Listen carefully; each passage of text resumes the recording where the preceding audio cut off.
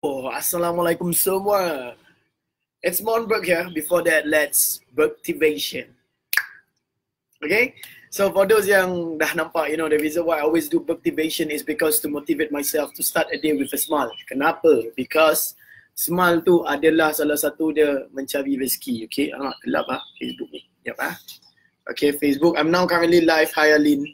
Hi, Lin Rosman. Hey, my old kawan mendengar. Okay? So, I just want to share with you guys something that I've learned today. What up, Nai? Good morning.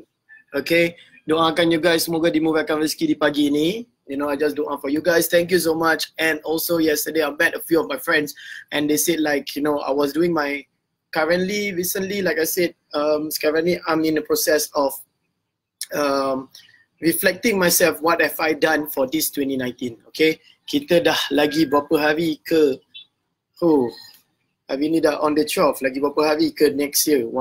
We have like what? 1 to 3 weeks before, 3 weeks before, 3 weeks before New Year. Aku nak cakap National Day. Okay, it's 3 weeks before 2019. So anda ready, betul-betul dah ready, okay? So the best is to reflect yourself, what have you done, Sometimes at times, sejujurnya I feel like I want to quit this motivation thing, doing it live. Tetapi Alhamdulillah, I know that somewhere out there I'm helping someone. It felt better. Alhamdulillah. Yesterday I met a friend of mine and dia cakap, actually Mon, what have you done for these past few months? You have been helping a lot of us. You have been motivating us. You dah banyak beri ilmu. I say thank you so much. Alhamdulillah. Thank you so much to all my cikgu yang helping me out to push myself to where I am right now. Alhamdulillah. Okay, so what happened is today morning, semalam flat, I met a friend of mine. Wadab Amir, thank you for watching the second day of your day. Okay, semalam, I met a friend of mine. Inshallah, I will be having apprentice, someone who will be helping my record label, someone who will be helping me out on my label to push ourselves. We came out with a new strategy. We came out with a new plan. We're not going to stick to the old style of independent record label. Okay, what we're going to do is we're going to follow the current what US punya label, independent record label are doing. Okay, so if you guys want to know more, boleh pian tepi. I could share with you guys what to go right now, what to aim right now. Okay, so we are working on that process because benda ni, the business solution, the business formula and strategy that the US are doing, it's already dah ada result. So what you want to do is to implement to your business. So this is what I'm doing, and I berbual-bual dengan dia dari petang sampai malam, terus flat. Okay, and today morning I woke up, nak solat subuh, and then tidur sekejap. What up Amalina? Okay, so tidur sekejap and then I woke up and I was like, okay, hari ni aku penat gila. So what should I do? Yesterday I talk about 101 dreams. Macam mana kita nak capai impian kita. Start writing 101 impian. Okay, ambil paper kosong, tulis satu-satu impian, write. Okay, write it yang you dah capai. It will definitely motivate you, insyaAllah. Cuba try. Okay, so what happened is that I already write my dreams and then I'm trying to stretch my mind right now because I know right now bila aku penat aku pakai 20% of my mind. Bila aku fresh like this, it's 60 to 70. So right now I'm putting pressure to myself to push myself to 101. Okay, I'm trying to put my mind buat lagi banyak dan terbaik apa yang aku boleh buat. Okay, and it's the art of speed. At the end of the day, semua benda nak laju. Tak ada orang nak benda slow. Okay, so that's one of it. And then you make the power of choice. So what happened is lepas solat subuh, I realised boleh balik dan tidur and then bangun pukul 8, lepas tu boleh start macam motivate orang. Wey, what up, good morning. Or I could, the power of choice, dah bawa back, dah bawa gym back. I make an effort to go down to the gym at 6:30, diuji lagi, security lambat nak buka pintu. So what I do is I make the power of choice, masuk je gym and exercise. So that's what I did, and Alhamdulillah. After that, dah mandi, dah bangun, it freshen up on my day, I feel a bit tired, I push myself again. And then I was like, okay, hari ni aku nak membantu orang, membantu dengan my Facebook live, my Instagram live. So that's what I'm doing right now to push myself on the next level. Okay, ada soalan. Okay, got any solution for people that suffer from insomnia due to lack of social skills? Insomnia ni, it's actually habit. You kena biasakan habit, you know. What I do is, okay, jujur. Dulu pun aku suka tidur lambat. I make my effort to sleep at 10, to sleep at 9:30. And then alhamdulillah right now I sleep at 11:30 or 12, I woke up at 4. Every morning nak bangun pukul 4. Okay, you kena train yourself. Okay, you kena start to change your body clock. You know, you got to change your body clock. Okay, memang malam tu dah dalam agama dah cakap dah. Malam untuk kita tidur. Tidur je. Pagi untuk kita cek rezeki. You know, tu pasal kadang-kadang I told you guys, kadang korang tak faham malam dan pagi. Pagi tu subuh. You know, if you want to do your music, okay, mungkin boleh tidur. You tidur, lepas isyak you tidur. You bangun subuh, you start your day. Okay, that's why you need to know, you got to change your body clock. You nak jadi berjaya, insyaAllah. You want to make success. Orang sukses yang I campur, yang I kenal semua kebanyakan bangun pukul 4. Okay, even my cikgu, my mentor are waking up at 4. So kalau diorang boleh, asal kau tak boleh? You know, diorang bukan ada special hidung extra ke, mata kat tepi sini ada 2 ke. Nah, they are also the same people, normal people. But tetapi your mind, you can stretch your mind, you control your mind. Macam tadi hari ni. You know, aku rasa aku penat. You know, if I push myself, nanti aku malas lah, aku penat lah, aku nak lepak lah.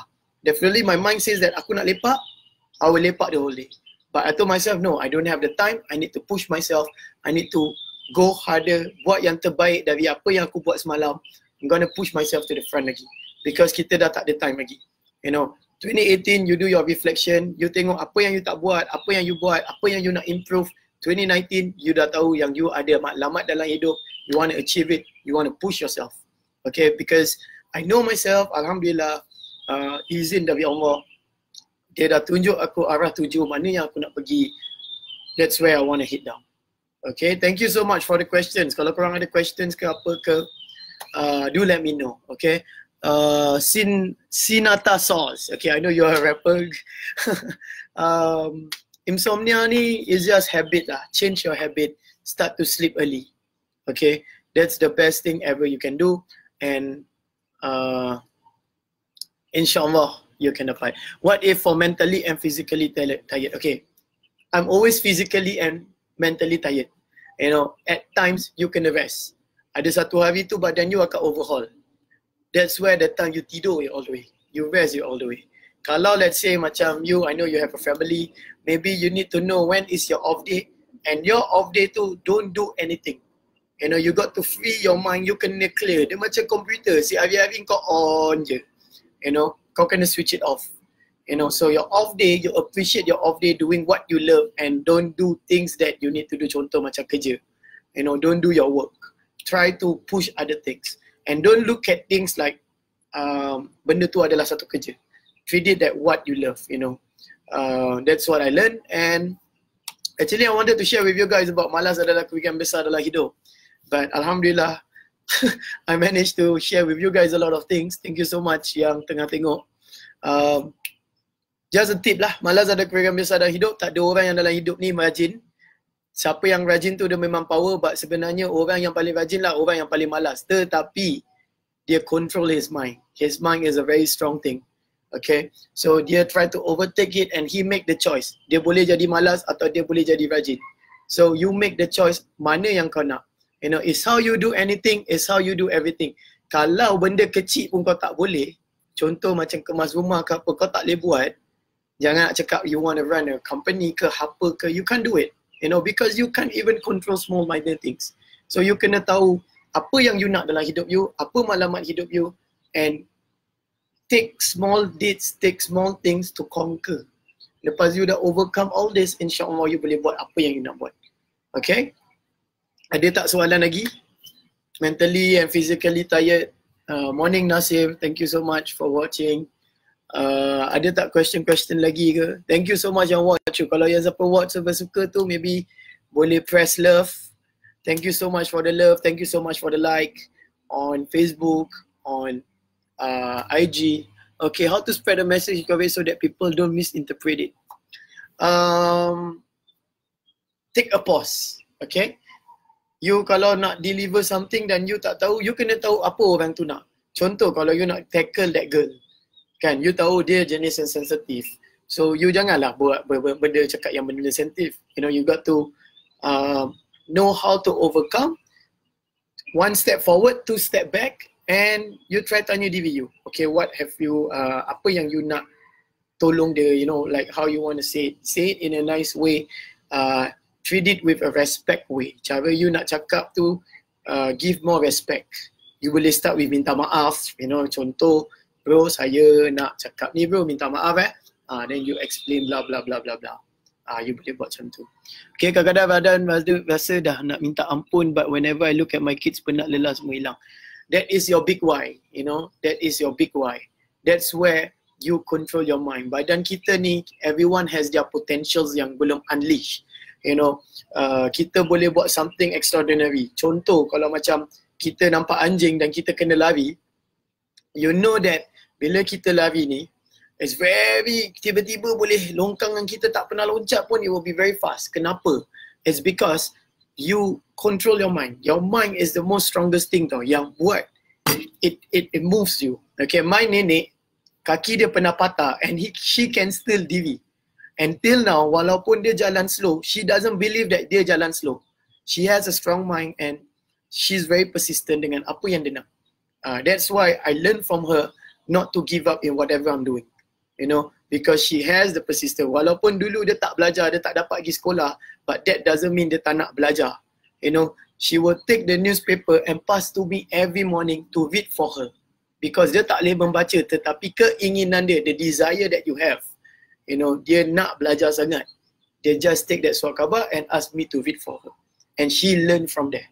So kalau you nak sesuatu, nak tak nak, pucuk pangkal hati. You know, nak seribu dalih, tak nak seribu daya, tak nak seribu dalih. Okay? Dalih don dalih lah. Okay, any last question? Thank you so much yang tengah watching ni. I really appreciate yang, you know, teman aku this morning. Thank you so much. Hopefully, ia akan bermanfaat kepada korang, because memang tadi lepas solat, I doakan that I will help someone out there.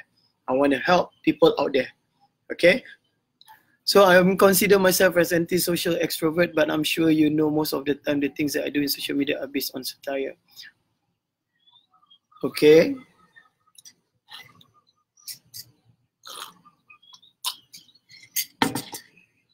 But my question in the past few years is, should I change myself to suit in with the kids with my age? No. Okay, just be yourself. Okay, kalau you nak blend in ke apa, one day you will get tired. Okay, just be yourself, be who you are. Everyone is special. Okay, everyone is born with a special gift. Dalam tiap 1,000 bayi, ada satu bayi yang ada talent dia. So every baby, every kid has a talent for themselves. Okay, I understand that you dalam proses, you nak memperkenalkan music you want to make people know you, but people know you because of your personality. Your rap move is because of your personality. Apa yang dia nampak kat diri you, that's the reason why they want to push you, they want to support you, they want to be with you. Just be yourself. Being with other people, you not blend in and you're not being yourself, one day you will get tired with who you are. You know, what you can do is just be yourself. Kalau you adalah orang yang macam, you know, like me. If I just like to share my ilmu, I just share. You know, if I'm not doing it, I just be myself. You know, we cannot win anyone. Dalam hidup ni, kita tak boleh nak suka semua orang dan semua orang tak boleh suka kita. You know, you are special. You have your own circles. InsyaAllah, kalau you belum dapat your own circles, is okay. Just be yourself. Have fun. Hidup you pun, at the end of the day, mati pun sendiri. Kubur pun you jawab sendiri. At the end of the day, you adalah special and you just be yourself. Tak payah nak kisah pasal apa yang orang cakap ke apa. Lagi orang cakap, lagi bagus, because dia buat marketing untuk you. Dia akan bilang kawan-kawan you. So it's okay. Alright. Any last question? Last question lah, last question. Alhamdulillah, today morning, it's quite meaningful. What up, Emma? How are you? Shout out to players. Sticker je. Okay. Okay, kalau tak ada apa-apa soalan, just feel free to PM, DM me. Alhamdulillah, thank you so much yang tengah tengok me live. I really appreciate today is a bit meaningful. I've learned something today. Berkat yang kita nak cari dalam hidup. You know, what we want to do in your life is berkat. InsyaAllah kalau kita dapat berkat tu, walaupun kerja kita sikit, kita akan buat. Kita akan dapat lagi banyak. Rezeki kita berlimpah. Berbiah hari ni. Berbiah lah. Sultan Selangor birthday kan semalam. So hari ni mungkin mau birthday, tak adalah. Okay, thank you so much guys. I really respect. Thank you so much. Hope to see you guys again every morning 8 AM.